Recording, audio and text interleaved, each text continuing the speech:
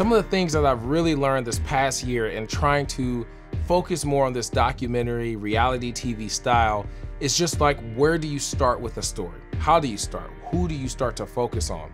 And a lot of the times in my mentor calls, we talk about these things, and I realize one thing that a lot of people aren't doing that we've started doing recently, and this has really helped control the narrative, if you want to call it that, for the wedding day. And that's our pre-wedding interviews. And I'm not saying you have to go out and actually sit down and talk with your couples and do professional interviews, but something as simple as a Google Meet or Zoom call, getting to know their story. The day you show up to film with them at their wedding, you should know so much about them that you can almost control the narrative when you start pulling people outside and getting interviews, or when you're asking questions in the bridal suite or the groom suite to try and get sound bites. You should have some sort of an outline so that when you start approaching them, you already know what you want to talk about. You know what narrative you're here to chase. Everything else that you get along the way can be icing on the cake, but at the core foundation of it, you know what it is you're looking for. I think the hardest thing for me when I was starting this style was that I was not actually getting stories. I was getting a bunch of mambo jumbo and then just trying to hope for the best in the edit. Whereas now we're a little bit more intentional with what we're doing.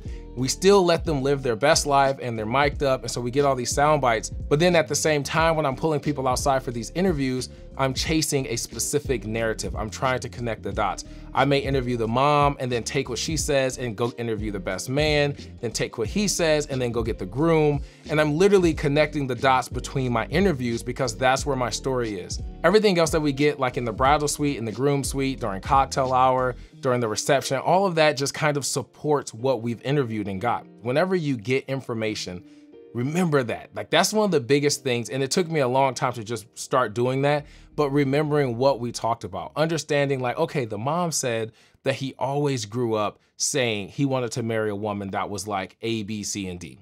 Well, then I would use that information when I talk to the groom to connect it. I may be interviewing him, instead of asking, how did you guys meet? I'll bring up something that's real for him. You went from a previous relationship, and then when you met Alexis, you guys you didn't move slow, so to speak. You kind of jumped straight in. No, I didn't. What was so easy about the relationship in the beginning? I guess what I'm trying to say is that trying to find out the story the day that you show up to the wedding is not the best approach. You should have a background, and then you should chase that narrative the entire day that you're filming. Tell us something you always wanted to tell her right now. Okay. So I want to tell you that I love you with all my heart, and you're the greatest daughter. I think an easy way that we can start controlling the narrative, and I say this loosely because you don't want it to become something that is so boxed in that you already are, you know what you're gonna get and you're giving out scripts and stuff like that. What I mean by controlling the narrative is guiding it in a way where you still leave freedom for the people to do what they want, but it's all kind of surrounding one objective or one talking point. One of the things we're gonna do this year is actually interviewing with the people giving speeches. I think this is something that we really drop the ball on as filmmakers because we always show up for the toast, and the first thing we think of is like, wow, these toasts were great, or these toasts were horrible. And we immediately start to criticize and judge what's being said based on if we're gonna be able to use it in the edit or not. And I found myself guilty of this as well, so trust me, if you're doing it, it's perfectly normal. One of the things that I want to do this year is actually interviewing these people. Instead of the father of the bride getting up and saying a really long story that happened when she was 5, that's great, and I think she's gonna enjoy it, but it's so hard to fit that entire story into our narrative. Instead, I'd rather interview the father and maybe ask him or give him a certain question that he can just incorporate into his speech. Like, for example, when you're walking down the aisle and you had your daughter by your arm, what was that moment like? Just give us a brief description at some point in your speech. Talk about that moment. In the edit, we now have something that we know we're gonna use. We can show the bride and her dad walking down the aisle and overlay it with this audio that takes place hours later that's referencing that moment, how he felt in that moment, walking her down, handing her over to this man. How did that feel? And that's some of the things that I wanna do now going through the next year, is really trying to shape the narrative in a way where it's still 90% raw and organic and just kind of reality, but a good bit of the pieces that we know we can control, like speeches and first dances and things like that, we can shape this narrative and really try to hone in on the couple's story.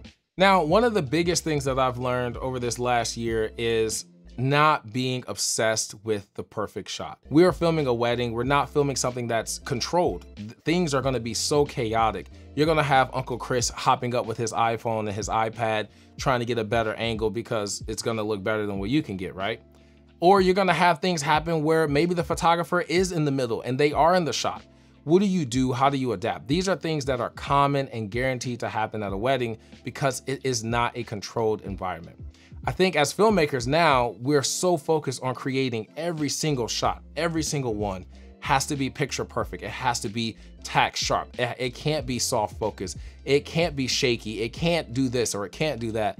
All right, so I guess what I'm trying to say in this part is the reason you don't want to be so concerned with everything being picture perfect is because you might leave out a moment that the couple might really want to see. There's been so many times where I've had so many funny moments or just funny conversations that we would normally leave out because it wasn't like a wedding clip or it wasn't cinematic or it wasn't picture perfect. And truthfully, that doesn't matter. The story should always be prominent. The story should always come first. And if that clip helps your story, then you put it in the film. That's kind of what I'm saying here.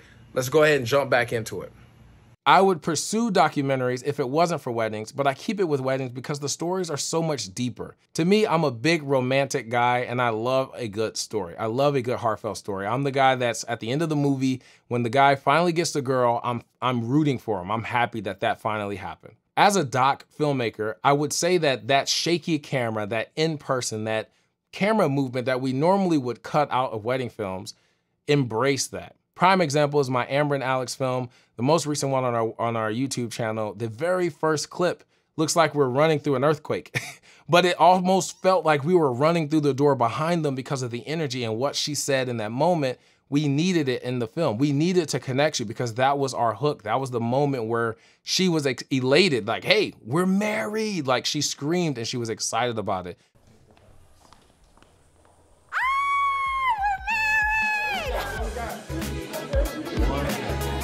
He did good with his vows. I'm so proud of him. I was going crazy until about right before we went out there. So embrace the camera shake, embrace the imperfections. It doesn't have to be perfect.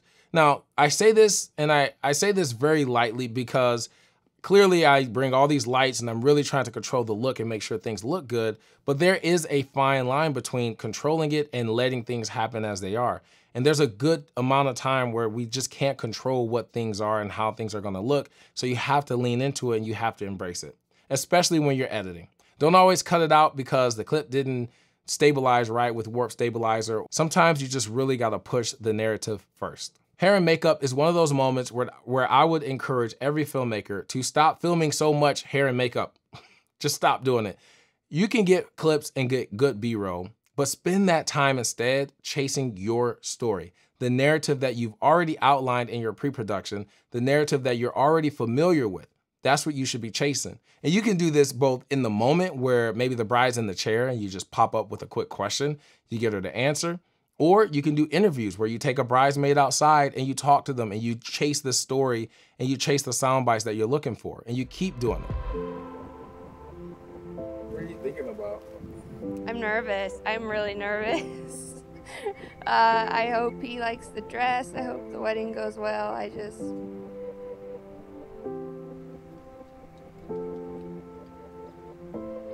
Yeah, I'm really nervous. One of my favorite methods is when I get an interview and I notice that the person's very shy or timid or reserved and they're not really giving me the story that I want, but I know that they know the story. Like maybe I've already interviewed the bride and I know that her sister knows everything about their relationship, but when we do this interview, she's intimidated by the camera. So one of the ways that I like to do this is I'll still interview them. I'll do it on the spot. I'll let that interview kind of be a scratch take. Then we'll go back up to the bridal suite. I'll let a little bit of time pass. And then in the bridal suite off camera, most of the time I'll just take my camera off the easy rig and I'll just start talking to that same bridesmaid, just having a good conversation. Like, yeah, so man, it's crazy. They met on Bumble, huh? Yeah, that's wild. And I'll get her talking to me, really opening up. The pressure is gone because there's no camera. She's not worried about there being a camera and she feels comfortable. But what I'm doing is I'm digging to get even better questions so that I can get the exact same response that she's giving me off camera, but on camera. So then I'll take her back outside. We go back to another location. She's already freaking out because, oh my God, this is the second time I'm outside. And now I can talk to her even more specific. I can be like, hey, so upstairs you told me that, you know, when they met on Bumble, you told your sister that this is definitely not gonna happen. I don't even know why you're on that app. Tell me about that day. Why were you so confident that this was not the right move for her? Now I can guide her into what response I'm looking for because she's already given it to me. We've already talked and she's even more comfortable. She can literally repeat what she already said and it would be great on camera. You don't know what it's like to fly till you had your wings cut. I was dinged up. It's all fun and games till they bringing rings up. I was lost